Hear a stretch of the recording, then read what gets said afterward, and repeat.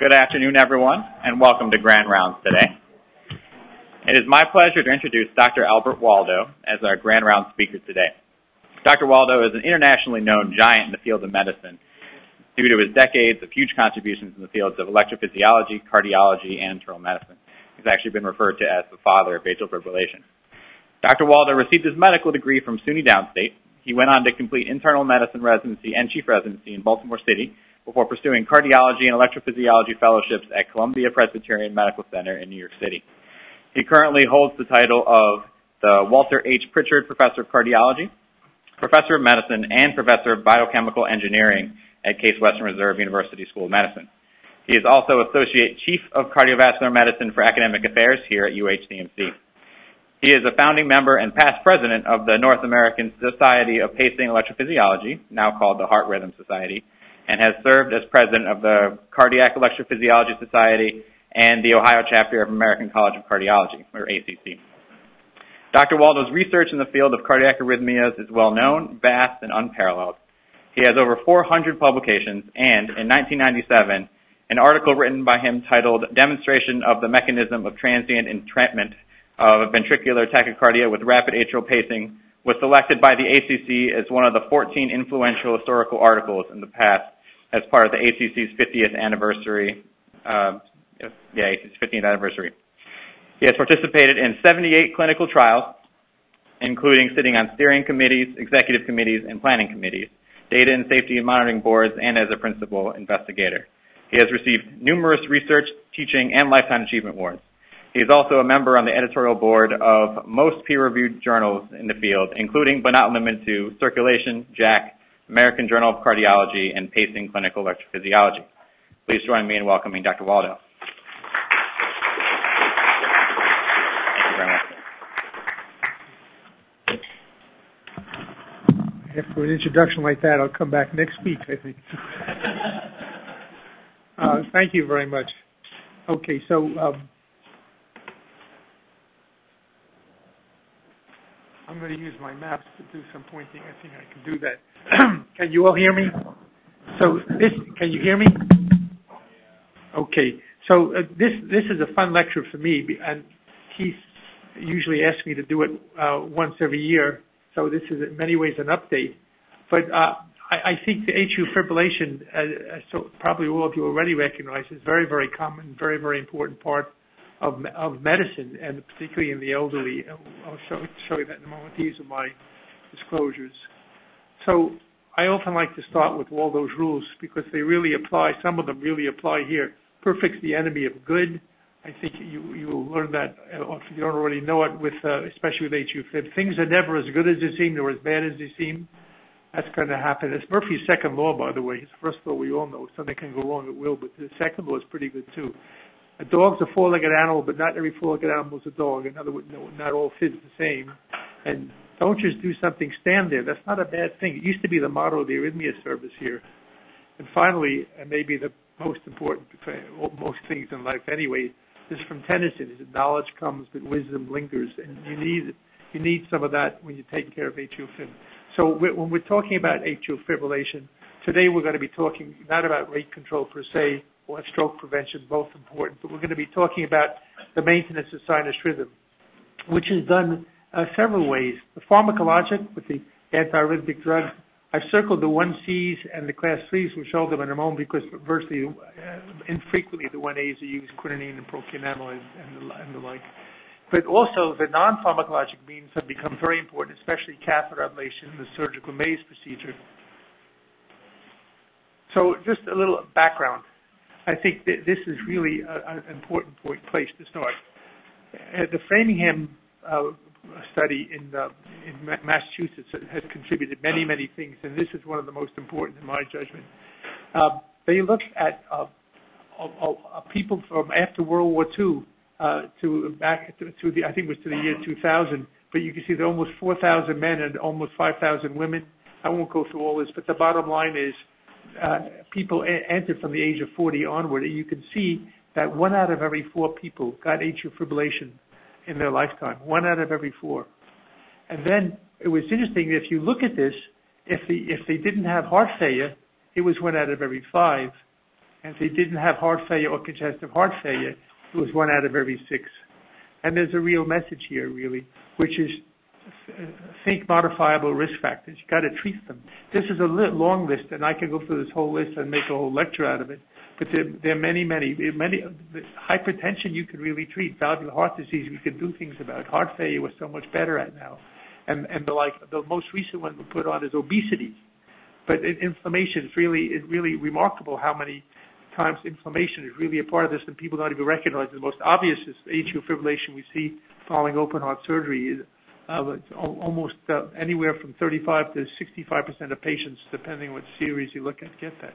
So the bottom line is think modifiable risk factors. They're more on this side too. We'll get to some of them. Now, we wish we had a good drug to treat atrial fibrillation. I call it idealized. It would be highly effective, atrial selective, no proarrhythmia or organ toxicity, safe in patients with structural heart disease, no drug, device, or food interactions. Parenteral preparation would be available. Once daily dosing would be available at a moderate price, and you can initiate as an outpatient. But if there were such a drug, there probably would never have been a rate versus rhythm control trial, which I'm going to show you in a moment. But what we do know is that for a very, very long time, if a patient presented at the doctor's office with atrial fibrillation, the mantra always was, well, we'll do our best to maintain sinus rhythm, and atrial fibrillation with rate control is a fallback, ventricular rate control. So these are the drugs that have been around and still are. The class 1A drugs, quinidine, procainamide, disopyramide, these drugs are almost never used anymore, except disopyramide is a vagolytic drug, and it turns out we won't have time to get into that today much, but there's such a thing as vaguely mediated atrial fibrillation, and this drug is a very good vasolytic drug, so it's often used for that. The 1C drugs are very common, flecainide, propafenone, and the long-acting propafenone, and the class 3 drugs, amiodarone, dofetilide, dronedarone, and sotalol. Now, it's interesting, if you want to see which drugs have been approved by the FDA for this, you're going to see one is conspicuously missing. It's the one that's used the most often around the world and in the United States as well, amiodarone. If you look here, to convert atrial fib to sinus rhythm, ibutylide is approved, quinidine, and dofetilide. Dofetilide is, people don't realize, it's a very good drug. 40% of people who take it get converted with less than 24 hours. But if you want to prevent the recurrence of paroxysmal atrial fibrillation in patients without structural heart disease, you have the 1Cs, flecainide, propafenone, SR, quinidine, and sotalol. You see, that's quite limited compared to the drugs available I showed you before. And then if you want to prevent relapse of atrial fib, then it's just quinidine, dofetilide, and sotalol that are approved. Dronedarone, which is the last of the drugs that was approved in the 21st century, is an amiodarone with less toxicity, it was thought, is only approved to reduce the risk of hospitalization for patients with sinus rhythm with a history of paroxysmal or persistent atrial fibrillation. So the FDA, is data-driven, and this is what we have. We don't have amiodarone. I don't know if any of you know how amiodarone was introduced into this country. It's worth the story. It actually came from Cleveland, from Metro. There was a guy who brought it in. It started in Belgium. Sanofi was using the drug for other things, and giving it to patients. They noticed the PVCs disappeared, so they decided to use it on patients. And sure enough, it was effective in treating ventricular tachycardia and the like. This was the late 70s and early 80s when we didn't have devices, we didn't have cardiac bypass, we didn't have all these things that we've learned to treat or prevent coronary artery disease and the like, treat heart failure. And so this drug was widely used, but it wasn't in the United States. So it was brought in here in Cleveland, and it quickly spread to all over. You could get the drug. You had to put in a new drug application, so-called an NDA. Well, the FDA knew about this, and they went to Sanofi, and they said, look, why don't you do a clinical trial? We'll approve you based on data, and then you can be given the drug with an indication. And this was all for ventricular tachycardia, by the way. We didn't have defibrillators. We didn't have all the things we have now. So the Sanofi said, no, what we're going to do is going to take the drug back. No one's going to have it. So there was a hue and cry from the medical community, and amiodarone got approved for treatment of life-threatening ventricular arrhythmias. That's it. So every time you use amiodarone, you're using it out of indication, and with all the conflict of interest things, I have to say that to you. We're talking about amiodarone out of interest, but it's in all the guidelines. It's widely accepted, and kind of interesting history. But we'll talk some more about amiodarone anyway. Well, the bottom line is that there are no drugs that are really ideal for atrial fibrillation. They're all about the same. Maybe amidarone's a little bit better. This is a study I chose deliberately because Harry Kreins is a very good guy in the Netherlands, careful. And this was published in 1994. And you notice with no drug, he had the sinus rhythm retention rate was nothing in his trial. And if you look at, he put this together from the different trials. And if you look at quinidine, disopyramide, propafenone, flecainide, sotalol, amiodarone, look at the recurrence rates. And the bottom line is that atrial fibrillation tends to recur whatever you do, including amiodarone. Now, the most recent drug was dronedarone, and you can still see, this is just adding dronedarone, which is in this color here, and it hasn't changed. Amiodarone is still the best, and all these other drugs don't do very well. But now we're going to get to the AFFIRM trial, which really changed how we think about atrial fibrillation and its treatment. So as I said before the AFFIRM trial, if you had atrial fibrillation, every physician virtually everywhere said, okay, we'll do our best to maintain sinus rhythm. If we can't, then the fallback is rate control. Well, the AFFIRM trial decided to test which one was better than the other.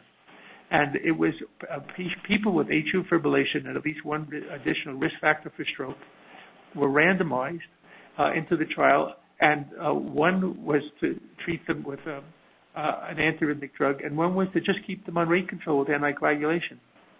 And when the trial ended, these were the data, that there was the all-cause mortality actually was a little worse on rhythm control. It separated after about 1 2/3 years. It didn't reach significance. It was close. It was actually 0.076. The FDA, the New England Journal rounded it off to 8, but it wasn't significant. But it was something going on there. And when we looked at the data in the AFFIRM trial, it turns out that there was significantly more total deaths in the rhythm control arm. And when you looked at the non-cardiovascular were highly significantly different. And when you look at what that was, it was cancer and it was pulmonary disease. Now, we know that amiodarone causes pulmonary fibrosis and more things than that. We have a whole lecture on that if you want. But it turns out this was the third straight large study, randomized trial, where amiodarone was associated with cancer. We didn't anticipate this in the trial. We had no idea what kind of cancer it was. But 2 large trials, another NIH trial on ventricular tachycardia, in which amiodarone was one of the options. And then there was the European myocardial infarction trial, in which they gave amiodarone to patients after myocardial infarct with ventricular arrhythmias. So I say this because we can get to this in questions, really. Amiodarone is an important drug. I think it's used like water sometimes inappropriately. It is not often the treatment of first choice, in my opinion, and it has consequences, myriad consequences. In fact, I don't know how many years ago it is now, it could be as long as a decade, the FDA mandated that all new prescriptions for amiodarone patients be given it's a two-sided page showing all the adverse effects of amiodarone. They're significant. Most obvious it's an iodinated compound. You get either hyper or hypothyroidism, but there are other things as well. In any event, there's some sub-studies from the AFFIRM trial which I think were very, very enlightening. So back in 1995 when this started, 2 things happened. But the thing I want to talk about now is that if you had atrial fibrillation, despite the drug therapy, it was considered failure. But the AFFIRM trial was a strategy. It said if you have atrial fibrillation, cardiovert the patient and keep them on the drug, or go to drug B, but maintain the strategy. Don't just give up.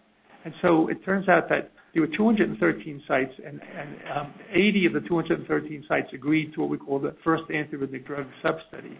And what happened is when patients this was because we had the chance for the first time to compare head-to-head all the antiarrhythmic drugs that were available that had never been possible before. Because in the trial, if you got randomized to the rhythm control arm, you could choose whatever drug you wanted. You saw the many that were there. But this trial said if you get randomized to the rhythm control arm at 80 sites, you got randomized either to amiodarone, to sotalol, or to one of the class 1A or 1-3 drugs, the class 1 drugs. And the primary outcome was who at the end of 1 year was still in sinus rhythm, had not been cardioverted, and were on the same drug. And if you can see this, amiodarone, the yellow is the people who fulfilled those endpoints, that amiodarone beat the class 1 drugs. Amiodarone beat sotalol very easily, and there was no significant difference between sotalol and the class 1 drugs. But that's not the message of this. This was a strategy.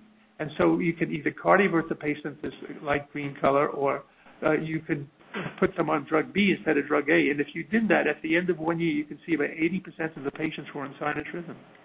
And the point is that recurrence is not failure per se. It's the frequency of recurrence, it's the symptoms of recurrence and the like. So that's what this slide's meant to say. As with heart failure or angina, success in managing atrial fibrillation can be defined as a decrease in the frequency of episodes, duration of episodes, and symptoms during episodes. So I have patients over the years who have an occasional recurrence. We cardiovert them, and they come home. They go home. We don't see them for a long time. Some of them even just cardiovert themselves spontaneously. It's not recurrent. The story I love most was, some of you may remember Dale Adler. He was our chief of cardiology at one time. We were following a patient together. He called me one Saturday. Mr. So-and-so has failed amiodarone. And I said to him, we haven't seen him for a long time. What is it? He said, yeah, it's 2 years. I said, well, cardiovert him and hope we don't see him for another 2 years. And his remark, I wish you remembered, why didn't I think of that? And the point was, it's a mindset. It's really an approach to how you do this. And I think that's really important. Okay. So, in summary for that point, what is good rhythm control? No AF, outstanding. You keep them on the drug. Marked decrease in AF frequency and duration. That's pretty darn good. And probably you want to keep going. What about a modest decrease in AF frequency and duration? That's maybe okay, not great, maybe, but you have to consider a drug change at the very least. Don't give up on this strategy. And if there's no change, you have to decide whether you want to try other drugs or you want to go to another strategy. Now, this is another important thing that we got out of the AFFIRM trial, and this has stood the test of time as well. So back in 1995, when we started the AFFIRM trial, the notion was one of the advantages of sinus rhythm, there were many, it was thought, and one of the advantages of sinus rhythm was that you didn't have to be anticoagulated. And nobody wanted to be anticoagulated if they didn't have to be. And we knew that atrial fibrillation tended to recur. The data said that. It's 50% recurrence rate in 6 months to a year. Even back in 1995, those data were there. However, when we proposed that you stay on anticoagulation for a prolonged period, virtually every single site said the same thing. We're not going to be able to randomize patients to the trial if we can't stop in sinus rhythm. So what wound up happening was that if you were in sinus rhythm for a month, you could stop the anticoagulation. So this is what happened when the trial ended. You can see there was no difference in the stroke rate between those in the rate control arm and the rhythm control arm. None at all. The p-value was 0.79. But look at this. The people who got strokes in the rhythm control arm, it was 79% were either not taking warfarin, which was 57%, or the INR was less than 2. Now, what was interesting and important also about warfarin and even anticoagulation is that in the rate control arm, it was a protocol violation not to be taking warfarin, and 1/3 of the patients who got a stroke were not taking it. We know that there's a dropout rate of at least 20% every year in these, even in the big new oral anticoagulant trials, is the same thing. And again, the difficulty with warfarin in keeping people in the therapeutic range, you can see that 36% of the patients had an INR less than 2. So the lesson was, once on warfarin, maybe always on warfarin, or now, anticoagulation just because you get sinus rhythm, that's not enough reason to stop per se. So then there were other major trials. The AFFIRM trial, the RACE trial was a trial in the Netherlands that was published in the New England Journal at the same time, a much smaller trial, but came to the same conclusions as the AFFIRM trial. By the way, there were no benefits of sinus rhythm in this study compared to things like quality of life. There are a whole bunch of things. We don't have time to go into that. It's a whole lecture. But the bottom line is that there were also a lot of small studies, and the major overall findings were the same. A rhythm control strategy was not superior to a rate control strategy in terms of outcome. That is morbidity, mortality. Appropriate choice of therapy should be based on each person's symptoms and disease. It's an individual thing. But then we get to heart failure. There were very few heart failure patients. Out of 4,060 in the AFFIRM trial, there were only 339 patients who had a Class 2 New York Heart Association classification or worse. But at the time, it was thought that atrial fibrillation is thought to influence prognosis in patients with heart failure. as a result of adverse hemodynamics due either to excessive ventricular rate, which we know is true, irregular ventricular response rate, which may be true, and the loss of the atrial kick to cardiac output.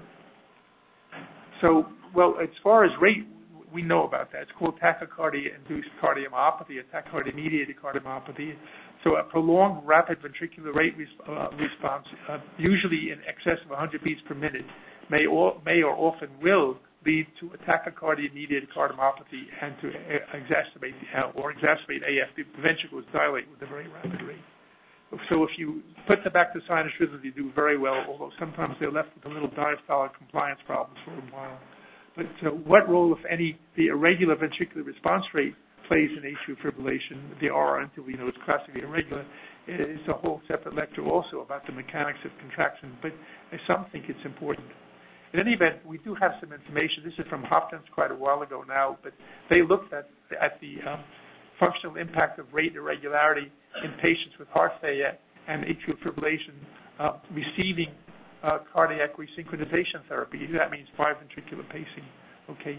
And what they concluded was in heart failure subjects with atrial fibrillation, the RR interval irregularity worsens cardiac function is elevated, but not at normal heart rate range. Overall, the overall rate control is the most important of these in these patients, while the rate regularization of rapid atrial fibrillation may impart additional benefits. So still not sure. I'll show you some data on that. But the irregular RR interval, maybe you remember from medical school, but after a premature ventricular beat, there's a compensatory pause, but you have an increased force of contraction of the next beat, and that has a metabolic cost. So there are some reasons why people have thought about that. Okay. So then comes the AACHF trial. That was done by the Canadian government, affirmed with the NIH. But the Canadians realized that there were a lot of heart failure patients. We didn't have enough information. So they really essentially did the affirmed trial in Canada and all over the world, in fact. And the hypothesis was that restoring and maintaining sinus rhythm will reduce cardiovascular mortality by 25% compared to a rate control strategy in patients with congestive heart failure. That was the mantra at the time. And don't forget, these data came from a time when we didn't have afterflow reducers, we didn't use beta blockers, I didn't know about using them in heart failure, a whole bunch of things that we treat now. So the protocol was a prospective, multi-center trial with patients randomly allocated to two treatment arms and a minimum follow-up of 2 years. It went from 2001 to 2007, a very long and very good trial. And almost 14,000 patients with left ventricular ejection fraction less than 35 with symptoms of heart failure, New York Heart Class 2 to 4 with a history of AF. And they were randomized to rhythm control or rate control and followed for a minimum of 2 years. The primary endpoint was cardiovascular mortality, a bunch of secondary endpoints, which I'll show you in a moment. Well, the shocker was when the trial ended, there was absolutely no difference between the rhythm and rate control arm. Don't get expected to be at least 25% improvement in mortality with sinus rhythm, not found. And more than that, when you look at all the sub-studies, this is death from any cause, stroke, worsening heart failure, composite outcomes, there was no difference at all. And that was really stunning until we looked at something which I think is a very, very telling thing, which gets back to one of my earlier slides about treat the comorbidities. They were remarkably well treated here. They had beta blockers where 80 to 88% of the patients on beta blockers, this is with heart failure now. Afterload reducers with ACE inhibitors or ARBs, in this group, it was, and this is the rhythm control arm, was 95%. The rate control, it was even higher. It was, it was the same, well, I guess 82 and 13, so that's 95, 81, and this is 97%. So really pretty good. Look at the diuretics, again, even spironolactones. And this is spectacular. 90% of the patients were taking an oral anticoagulant. Now, we're lucky in even all these clinical trials, we know that you're lucky at 40 to 60% of patients with a clear indication of anticoagulation and no contraindication even get it. And so this is really terrific, and I think it made a very big difference. Even the statin era, it was important. However, we didn't know about heart failure, and now there have been a whole bunch of trials that have looked at a whole lot of things. This is not anything I want to read for any reason except what I highlighted. These are all trials, but they're all very small, 58 patients, 37 patients, 41 patients, 26, 69 patients, 26 patients, small numbers in which they use surrogates for heart failure. They use ejection fraction. They use 60-minute walk test, things like that. But not anything like mortality or heart failure, hospitalization or anything. And all of them showed some modest changes, but most of the studies only went 6 months. A few went a year. Very rarely did it go even longer. And so we're really not sure where we are. But if you go back and look at the AFCHF trial, which was really interesting, in the group assigned to the rhythm control arm, they all got amiodarone, but all of them didn't stay in sinus rhythm. But so they broke it down into those who were in sinus rhythm, more than 80%, less than 20%. They divided them into different 20-year periods. The bottom line is, if you look at patients who were in atrial fibrillation most of the time, or sinus rhythm most of the time, when the population was partitioned into two groups according to the proportion of time spent in sinus rhythm, that is high or low, this is 92% versus 12%. There was no difference in outcome, none. And so they concluded that a rhythm control strategy was not associated with better outcomes in patients with AF and heart failure, even when analysis was performed to consider efficacy in sinus rhythm maintenance. In other words, if you maintain sinus rhythm, did it make a difference? It didn't seem to. So from this study, it was no obvious, I shouldn't say obvious, there was no clear reason why. Well, most people conclude that it's just a marker, that really the underlying problem is the myocardium itself from other reasons and not the irregular rate. So this is from George Weiss, who was the father of the AFFIRM trial, in fact, but a very wise guy. George Weiss does with a Y here. But I wanted to just read this a little because it's really good. This looks at the impact of atrial fibrillation catheter ablation compared to other rhythm control management strategies. So I'm going to show you the atrial fibrillation ablation data in a moment, but the bottom line is whether catheter ablation with the objective of maintaining sinus rhythm materially changes the approach to pharmacologic rate control and rhythm control remains to be determined. The same thing is true for pharmacologic rate or rhythm control. Non-randomized cohort studies and randomized studies using surrogate outcomes like left ventricular ejection fraction have not been robust enough to conclusively compare pharmacologic rhythm or rate control to catheter ablation or rhythm control.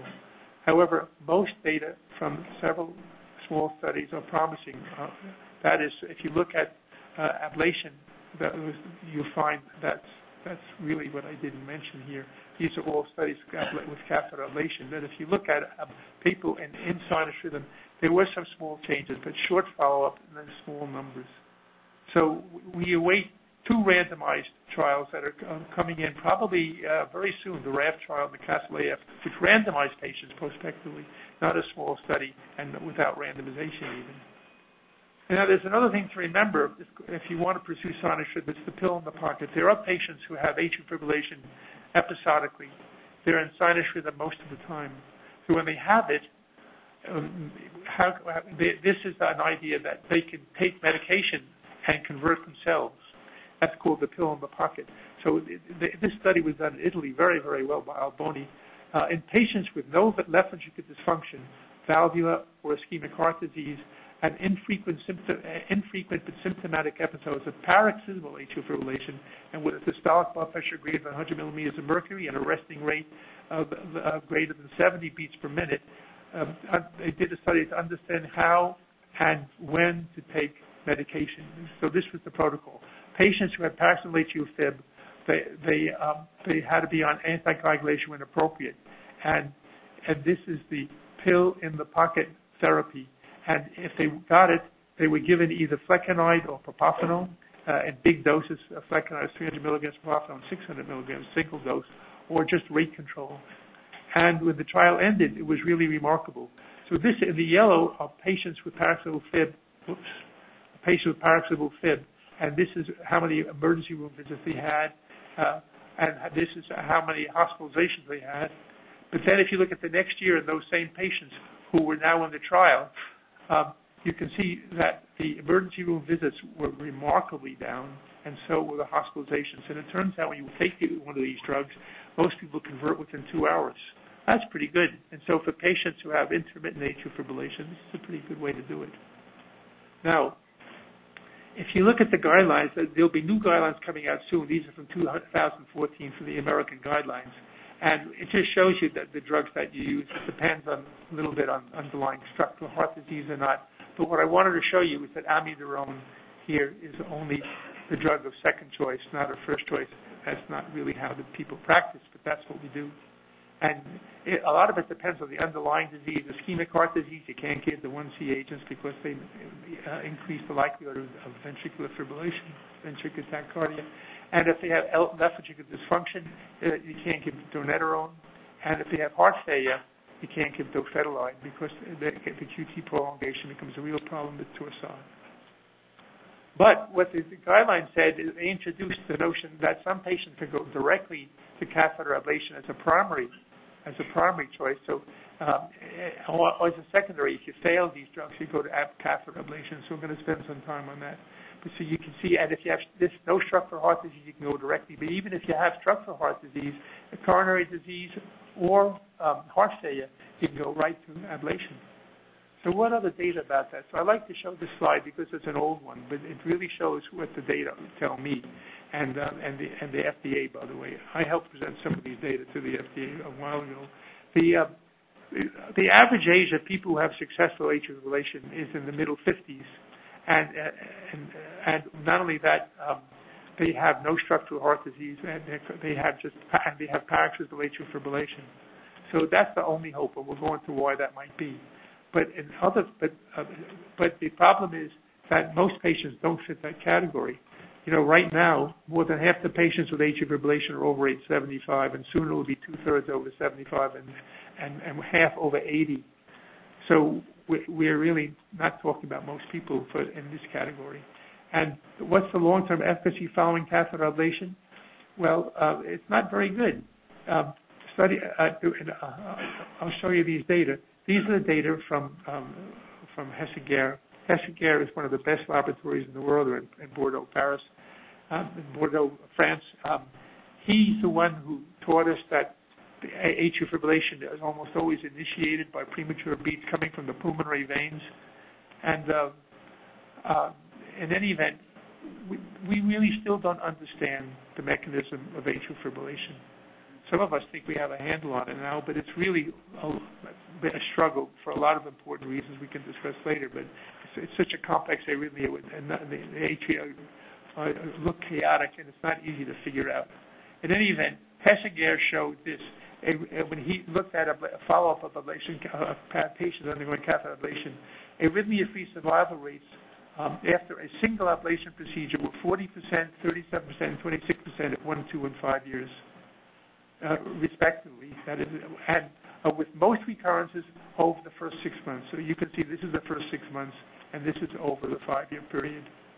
By 5 years of follow-up, freedom from recurrent atrial fibrillation was 63%, although repeat interventions were more than half the patients. And repeat interventions is plural, could be 2 or 3. I saw a patient at 7 ablations once. That's, I think, rare, but it happened. And although most AF recurrences occurred over the first 6 to 12 months, a slow but steady decline in arrhythmia-free survival was noted thereafter, with a 9% annual recurrence rate following the last ablation. So then you should know some other things. These are volunteer data that Riccardo Copato from Milan put together, a worldwide survey. So it was over 16,000 patients. I'll just highlight a few things. If you look at this, there was a death rate associated with the procedure. At the point is small but real. And if you look at this at Tamponade, again, there was over a 1% incidence. And the most recent data from Stanford say in the community is 8%. If you look at strokes, if people get strokes, you transient ischemic attacks, they get that too. So the overall event rate of these bad things is almost 5%. But the thing that's really interesting to me also is that a lot of these patients get what we call atypical atrial flutter. When they do atrial fibrillation, the only thing they understand is that if you isolate the pulmonary veins, you isolate the triggers, so maybe even though there's a vulnerable atrial substrate, the triggers will not be able to get to the substrate, and so you stop atrial fibrillation, and that seems to have some efficacy. But what happens is they do more than that because it isn't enough in so many patients, and they make what they call lines, ablative lines. These lines often become the point of an area around which a reentrant circuit can circulate, an area of block. And so you get what we call atypical or iatrogenic atrial flutter, which has been reported in this thing is almost 9%. So if you add this up, it's 14 to 50% incidence of side effects. And then there's some other things too. Let me talk about surgical ablation. It's the Mays procedure, and the interest of time, I'm going to go through this very quickly. But it's reported success rate is about 70%. Some say up to 95%, but that's very short term. And the rigor, permit me, I hope there are no surgeons in the audience, but the surgical follow-up is, I know that a very good group in WashU in St. Louis, because I asked them, their follow-up was they called the referring physician, is so-and-so in sinus rhythm, and they said, yes, this is great, and that patient was still in sinus rhythm. It's hardly acceptable. In any event, what I'm going to show you the data from Gilinoff, they find what they did with the Mays procedure in a moment, and they found that the only thing that really worked reliably was isolating the pulmonary veins. So all the other lesion tests that they made didn't help. And in catheter ablation, about 70% success rates, that is atrial fibrillation free more than a year or more, but the definition of success has been variable. Best success has been in patients with lone, that is no comorbidities, lone atrial fibrillation and paroxysmal atrial fibrillation who are less than 65. AF recurrences are high, and neither optimal lesion sets nor targeted ablation are available. So I want to talk about heart failure now, and I want to get into this. That was out of order. I think I screwed it up this morning. In any event, what I wanted to show you about catheter ablation again is that in total in hospital deaths in a big cohort of patients that was put together by Stanford looking at ablations from 2000 to 2010, and the numbers of procedures were from 3,367 in the year 2000 to 12,000 in the year 2010. This came from a huge database. As 0.5%, basically it's 1 in every 200 patients has a mortality, and I think that's important. In any event, there's still other things that are very bothersome about this, and a lot of people ignore this. You know, you're playing on the left atrium, on the left side, and when you're ablating endocardially, whether it be cryo or whether it be with radio frequency, you're left with a very rough tissue. That's a source of clot formation. So anticoagulation is critical, but some people actually did some studies. Cognitive function following radiofrequency ablation, cognitive function measured in 8 neuropsych tests that in patients with paroxysmal fib, persistent atrial fibrillation, just SVT, that's paroxysmal supraventricular tachycardia, not fibrillation at all. You wouldn't expect anything in these patients who had atrial fibrillation but no radiofrequency ablation, so atrial fib without any ablation. So a postoperative cognitive dysfunction was significant failure on 2 or more tests that they studied, and more generalized subtle decline in 8 tests. So they tried to look rigorously as they could to see if there was a change. So the bottom line is postoperative cognitive dysfunction was present at 90 days in 8 of 60 patients, that's 13% of paroxysmal atrial fibrillation patients, 20% of persistent atrial fibrillation patients, and only 3% in SVT patients, and none in patients who had no ablation at all. So the bottom line is, you know, even small infarcts, some of these infarcts, some of the emboli are pencil point size, and we know that if you get them, it can have all kinds of effects, even in patients who are not ablated. So I think that's important. So this is a picture of the Mays procedure. Every hospital, every surgeon, cardiac surgeon with this does it. And let me just show you, because this was published initially in 1988 from Jimmy Cox. So this is the left atrium here, the right atrium over here, and you can see these are the pulmonary veins. And so what Jimmy Cox said, if atrial fibrillation is due to multiple reentrant wavelets or random reentry, which was thought so at the time, although there were no data to back that up, He said, if I make incisions all over the atria and sew them up, they'll heal by fibrosis. And fibrosis is non-conducting tissue, so these random reentrant wavelets will hit the fibrotic area and stop. So in other words, most reentry is going around in a circle with the head chasing the tail, head of excitability chasing the tail of refractors. But random reentry was not that at all. There was no surface movement at all. So here are some of the lesions that he made in the cut and sew, as it was called. This was in the right superior vena cava here. And you can see in the left atria. But the first thing he did was isolate the pulmonary veins. This was in 1988. And the reason was because back then, a guy named Jack Barneau, working with him, was a good electrophysiologist, said, there's a theory that atrial fibrillation is due to reentry around the pulmonary veins. And so they did that. It turns out that's the most important thing that they did. And this is the way, because Hesseger, a decade later, in 1998, reported that pulmonary veins, here, this is the right superior, left inferior, right inferior. These are where the pulmonary the triggers of the pulmonary veins start.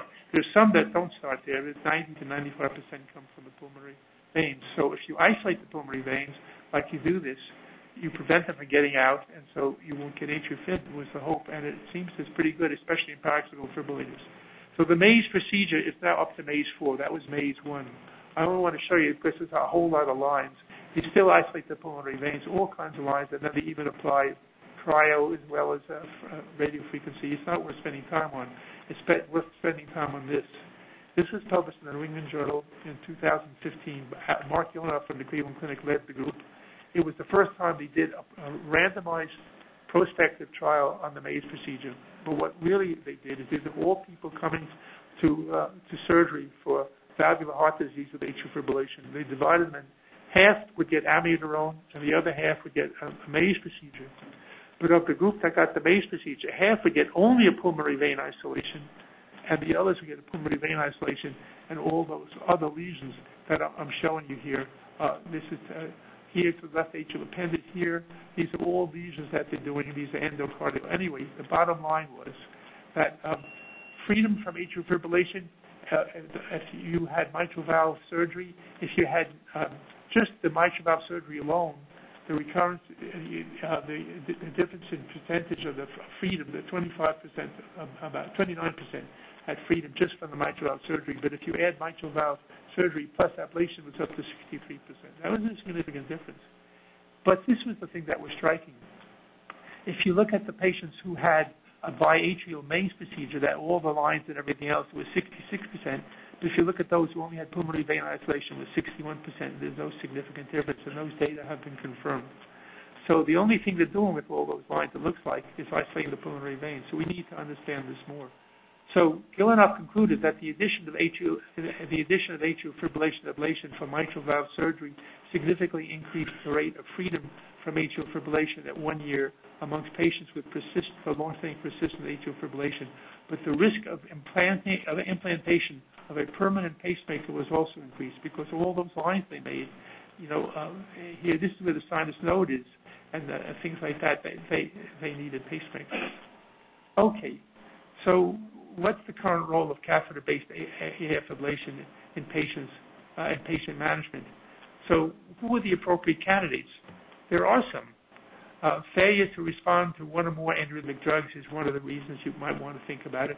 Paroxysmal atrial is the best, persistent or long-standing persistent. They have the lowest rate of efficacy. In the best studies, they're about 40% efficacy in 1 year.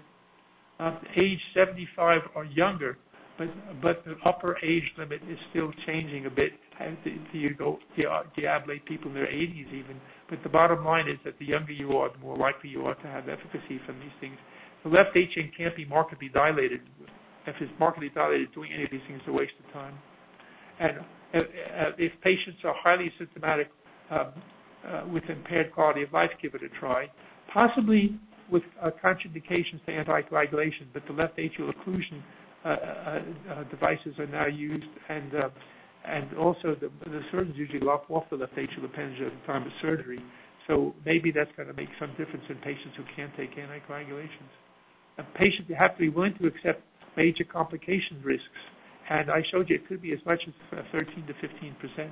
willing to accept a high AF recurrence rate, and that's really true in both the ablation surgery and ablation with catheters. So then what are the indications? I think symptomatic AF refractory to intolerant or intolerant class 1 or class 3 drugs. In rare clinical situations, it may be appropriate to perform AF ablation as first line of therapy. Selected symptomatic patients with heart failure and reduced left ventricular ejection fraction, it may be. What it looks like when you look hard at the data, even though it's small data, it looks like the people who benefit are the ones who really have depressed ventricular dysfunction. EF ejection fraction less than 30. Most people with heart failure are not in that category when you're treating them. They're 35, 40, 45, that sort of thing. And the presence of left atrial thrombus is a contraindication, so that's pretty obvious. So some general issues for ablation. What makes this procedure more difficult than ablation of other arrhythmias? AVNRT, that's with Wolf Parkinson, we ablate the bypass pathway. It's easy. We have a target. AVRT. AVNRT, re-entry in the AV node, we have a target, the slow pathway. Atrial flutter, we have a target, the so-called tricuspid isthmus. We know we're going to get success and approach about 100%. We have a target. We don't yet have that real target except pulmonary vein isolation and atrial fibrillation. So the procedure is an empiric procedure for the most part. What are the targets? What are the endpoints? And the relationship between AF and triggers and atrial substrate that sustains AF is not well understood. AF is probably a combination of different conditions with different mechanisms and variable atrial areas. We're not sure if it's both atrial, one atrial, or whatever. We still have to learn that. Left-sided ablation increases risks because you're playing on the left side. It's really CNS risk and tamponade as well. Difficult anatomy. Patients are not all the same, but we're getting to understand that a lot more. Different modalities of procedures. There are radiofrequency ablation, there's cryo, there's even now laser, and there are different mapping techniques to try and find these places that some of them, in my judgment, are not yet established. Long-term follow-up is troubling, and the endpoints used in oral anticoagulation are uncertain. My strict constructionism is that if you have stroke risk, you don't stop the anticoagulation even though you appear to have sinus rhythm unless you're sure over a prolonged period, because the stroke's a terrible thing. So the mechanism that sustains AFib is not known. I put this in. We've been mapping atrial fibrillation of the OR with the surgeons, with Dr. Markowitz particularly, and we think we have some new things. We've published it already. We think the atrial fibrillation is due to foci that are firing, and that we think they become targets. This is a project that we're on top of now. So what are the reasons to consider antiarrhythmic drug therapy before ablation, despite recognizing that atrial fibrillation is tough to suppress per se with drug therapy? Why might you think about it? Satisfactory AFib suppression may be acceptable. Occasional AFib recurrence is not failure per se. Then there's the pill-in-the-pocket approach for some patients. And then there's one that I didn't mention. In patients with atrial fibrillation, if you give them a class 1C agent, sodium channel blocking agent, in about 15% of patients, it'll convert the atrial fibrillation to atrial flutter. Well, we know how to ablate atrial flutter. That's really good. And it turns out if you ablate the atrial flutter and maintain the drug therapy, 80% of those patients will never have fib again, and 100% of them won't have flutter. That's a separate story, but if you need to have fib to have flutter, that's another lecture. Temporizing gives time for better therapies to develop. I think that's true. When including our iatrogenic atrial flutter as an adverse event, the complication rate for AFib ablation is about 15%, with a mortality rate of almost 0.5. So there are real issues with cognitive function secondary to CNS embolization during AF ablation, and because the AF recurrence rate post ablation is high, about 50% in 5 years, and recurrence is 3 to 7 times more likely to be asymptomatic, they don't know they're in it. Oral anticoagulation is still recommended where CHADS FAST score of 2 or more. So, final slide. AF therapy maintaining sinus. If you want to maintain sinus rhythm, it's usually a patient-specific it's usually patient-specific. You have to individually decide on an individual basis. It may be a symptom-driven decision. It requires individualized drug selection also. It requires realistic objectives. That's maybe the main thing I'm talking about. AF recurrence is not failure per se. Reduced atrial fibrillation frequency, duration, and severity may be fine. Candidates for ablation and ablation itself is still evolving. And the role for combined therapy, they now have, we didn't touch on that at all, but drug therapy, device therapy, and ablation is being looked at as something. So that's a quick run-through of a very complex thing. I didn't talk much about rate control because we were trying to talk about sinus rhythm, but rate control is a legitimate primary therapeutic option. And I'm not saying that we all would like to stay in atrial fib, but given all the circumstances, you could do very well. I tell a story. I'll end with this. A couple of years ago, I was on the weekend call for the electrophysiology service, and a physician was admitted. He was an OB/GYN guy in his 80s, who'd gone to see his doc, and his doctor found he was in atrial fibrillation. He sent him in on Saturday. He said, the atheros will see you in cardioversion on Monday. We got to see him. He was on atrial fib. He didn't know he was in it, and so he didn't know when it had been. He'd only seen his doc 6 months earlier. So we had no idea when it started, how long he was in it. More than that, on no medication, his ventricular rates were already controlled.